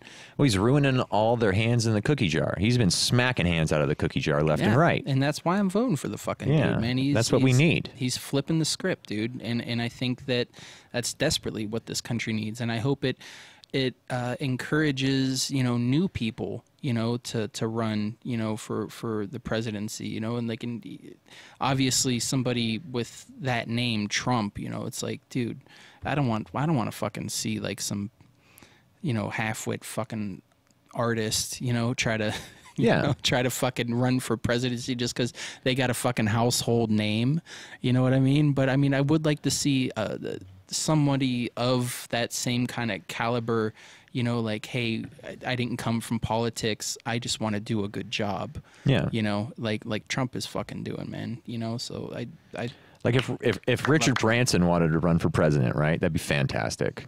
Yeah, you know, like somebody like that. The dude from Virgin Mobile, right? Yeah. Okay. I mean, he's an entrepreneur. He's one of the most successful entrepreneurs on the planet. Yeah, you know, but then you know, if that happens, you know, just you know, be prepared to fucking have your life scrutinized. You know? Well, people just don't want you in that seat. Yeah, because they want shit the way that it fucking used to be, man. Don't fucking rattle the cage. Keep things going the way it's been going. You know, fucking promise one thing and do a fucking another. That's it. You know, and that dude, our boy's just fucking that shit up, and that's why I think he's great. That's why you got everyone in arms against him too, because it's like they've spent their entire careers, you know, decades upon decades. You know, they've been doing it longer than I've been alive, building these massive fortunes with our tax money, and they just want to keep on doing that shit. And they want us to shut up about it. Yeah, and then he goes in there and exposes it all and just starts chopping heads and taking money back. You know, he's like, you don't get all this giant chunk of change you put into vacation funds for yourself. Shipping it out to fucking China. We're tax money. We're what? We don't have industry here. We don't have fucking you know, resources. We can't fucking make this stuff ourselves. Not with our. We can. Yeah. But we're not gonna. It'll cost money. Yeah, and now it's putting the tariffs on China. It's like, oh, well, we have to now because it's too expensive to order from China. You can't just order from China all the fucking time. You know, and so that shut that down so hard, and no one would have done that. No one in the political game would have pulled a move like that. Yeah. To save our economy, you know, because we're so indebted to China. It's ridiculous, and it's just getting worse, and we're not building a competitive system to like actually solve the problem. Yeah. We're just continuing to go into deeper and deeper debt with China. You got to break the cycle, man. And that's what our boy's doing, and that's why I'm fucking pro-Trump. There, yeah. I said it. I love it. Yeah. I didn't know, man. We practiced one time, and somehow we got talking about Trump and everything. And I'm just like, I fucking love the guy, man. I think he's great. I think he's one of the greatest fucking presidents, you know? I think he is too. And I didn't know how you felt about it. So it's like, now I'm getting that. I'm like, oh, okay. Because you were kind of like, oh, yeah, maybe I'll look into that. I'm like, all right. Yeah, well, I mean, you know, it's one of those things where I don't feel like getting into an argument with somebody. That's really the biggest issue, right? Because like you could have come on here and been like, I'm all about Biden, and I'd be like, cool, let's talk about Joe Biden, and I'd sit here and talk to you about it, man. And then I'd still be fucking boys afterwards, I'd man, bring because up my we're points. Civilized people. Yeah, my opinion would still be the same. I'd still be like, well, I still think Trump's doing great, you know, and I still think he's doing some good stuff. Yeah, and you're allowed to think what you think. Let's talk about Biden and the Blue Party and all that shit, because that's what you're into, and I can do that, right? But most people can't fucking have that conversation. It's like because that just goes. I can only talk about the guy I like. I'm a blue square, not a red X. You know? Yeah. Like I had a buddy tell me, you know, like we worked together, and he goes, "Yeah, this was a game in my high school. You know, when you were a freshman, you were either assigned a blue X or a red square. Yeah. And you go up to somebody and you say, hey, what are you, blue X or red square? And if they're a blue X and you're a red square, you get to punch them." You know, so it's just like one of those stupid like divide things, and it's so fucking childish, and that's what I feel like all this is. You know, are you a blue X or are you a red square? Well, I can't like you. I gotta punch you. Yeah. You know? That's all you get. I mean, and you get more than that. You get people screaming at you. They are going to lose their friggin' mind, right? Oh like, it's just the fact that somebody could possibly be voting for Trump is unreasonable to them. They're just remember, your opinion doesn't fucking matter. Yeah, that's all you have. Like, I think do your own research, be your own person, think the way you want to think, and let people be who they are. Yeah, you know. And I think that's one of the things that people have a big issue with is they don't understand that there are no facts out there, right? Especially in the age of disinformation that we live in. Oh, my God. There's so much distrust. Anything that you can come up to me with and say, I did a bunch of research and I have all these documents that back up my side of the story. And I go, cool, well, give me 2 seconds real quick. I'll just Google that and say I want to look up the other end of it. I got 20 as well. Mm-hmm. I have 20 pieces of evidence that support the opposite side of your argument, and I didn't even do that much research, right? And it's just like, oh, so there are no truths anymore, right? Like there's and just... I put in all this time and all this effort, and I built my persona and who I am based off of this, and that's what really they're arguing about is you're denying their identity. Yeah, you know, who they identified with. And that's the thing we talked about before, of building yourself up with those ideologies and how that can fuck you up. Yeah. You know, once you're committed to it, once it's your belief, once it goes from being an idea to a belief, or I like how all this kind of came around. Yeah, this is a good conversation. Yeah, I dig it. That's where you fuck yourself. Yeah. You only have your opinion. Yeah. Your opinion is not a fact. Okay, you're not bringing facts to the table. Now, you can't convince me otherwise that you are bringing facts to the table, because I can counter your argument, and it'll take me 5 seconds on my cell phone to look up all kinds of shit that destroys your argument. And want to scream at you and demoralize you and call you names. Yeah, and so we're no longer friends. Yeah, we're not going to be friends anymore, right? and so it's like until you come to the table understanding that you're just repeating your opinion to me. Yeah. Okay. And I'm going to repeat my opinion to you. Yeah. And that's all that's going to happen. You know, like, it doesn't have to be a war.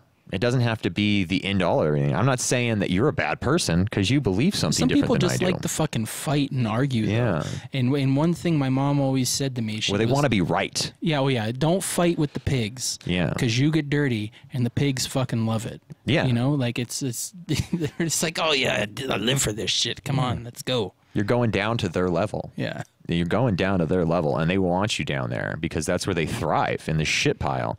And slinging shit, dude. Yeah, and they'll just sling shit at you all day. And if you're like, I'm gonna sling some shit back, it's like, sweet, now I have an excuse to be even more violent towards you. Yeah. And it's just like, this isn't worth it, was it? Talking to you isn't worth it. Because you're not going to behave with any manners. And that's why I'm a firm believer of just mind your fucking business. Yeah. Keep it to yourself. And so that's why I try not to bring it up in public too much, right? Like, because you don't know if you're running. I just don't have the time or the patience for these conversations. I don't have time for your wackadoo bullshit, right? Yeah, you're going to start screaming at me? You're going to start screaming in my face over this? Nice calm hour without kids screaming in my ear. And, you know, just life happening. You know, I could talk about these things, but, fucking other than that, I got shit to do, man. You know, I got places to be. I got fucking deadlines. I got stuff. I got life. I got life. I got the illusion to tend to. That's right. It's always coming. It's always got another problem for me to deal with. Well, this is good, man, because it brought me back to a sense of feeling that again. You know, like when you do get wrapped up in life and in the illusion, you forget that. You know, like it's always there. You always know that it's there, but it's good to revisit it and feel it again. Yeah. Yeah. It really is, man. It's everything. It's everything out there. You know what? I think that's a good point to call it. We only got like 12 minutes left. Sha-na, na, na, na, na, live for today. Right? I like to. So how about we do that, man? I'm going to get this party on. That's a great place to end it, I think. And so this has been To the Fullest with Jason Froberg. I love to thank my guest, Donny DeCecco, for coming on my show. Really appreciate it. Oh, happy to be here, man. Always a pleasure. Love you, buddy. Love you too, man. And I guess we're going to fade it out. And na, na, na, na, na, na, live for today. Hey, everyone. Thanks for watching my podcast. You can check out more podcasts right here and subscribe by clicking right here. We are a new podcast every Monday morning at 6 a.m. Pacific Standard Time.